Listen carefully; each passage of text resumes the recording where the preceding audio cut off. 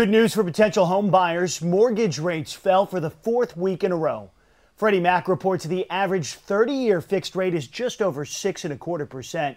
Now the problem for would-be home buyers is low inventory. It's making buying a house especially difficult for first-time buyers. It's been a roller coaster ride for home buyers and sellers as we emerge from the COVID-19 pandemic. ABC 3340's Cynthia Gould is working for you on how the market is trending for spring. While one factor remains dominant in home sales, location, location, location. Interest rates also on the radar. We were spoiled the past couple years. When I bought my house back in 1986, I paid 18% interest. ARC Realty's Michelle Wilder says compare that to current rates. The fixed rate is up from 3.22% in January of last year to 6.4%. Still not bad. Homes appreciate on average 6% a year.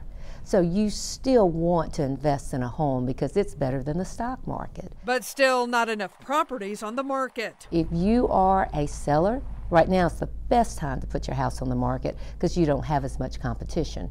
If you are a buyer, it's still tough. One house sold $100,000 over list price. Inventory in the South is down 35%. Shelby County numbers look like this. Total homes sold in 2022, just under 4,400. Compare that to under 5,000 in 2019. But prices are up from $300,000 to over $400,000. And in Jefferson County, a more dramatic drop in home sales, 22,000 pre-COVID, down to 10,000 in 2022. The Alabama Association of Realtors compiles a monthly snapshot of the market, providing guidance to the public, consumers, and policymakers. A feeding frenzy of multiple offers on almost every property. So that has softened some. Buyers now have more opportunities. Key takeaways from their February report comparing year to year: sales down 22%, median sales price down 5.5%, active listings though up 68%. In the long term, we think we're going to be fine.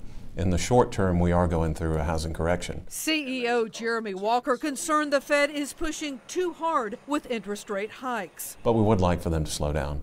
They have tried to slow down the real estate market. They've done that, but they've almost gone too far. Another concern, low housing stock in Alabama, which took a major hit in 2008 when home builders went bankrupt.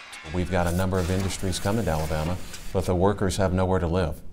And so we certainly believe there's an opportunity to provide an incentive. Government incentives to encourage building. Walker says overall, though, people are hesitant. We hear a lot of buyers and sellers are very fearful of the uncertainty in the economy.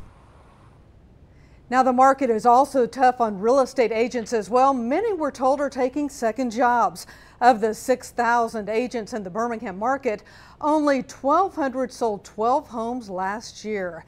In the newsroom, Cynthia Gould, ABC 3340 News.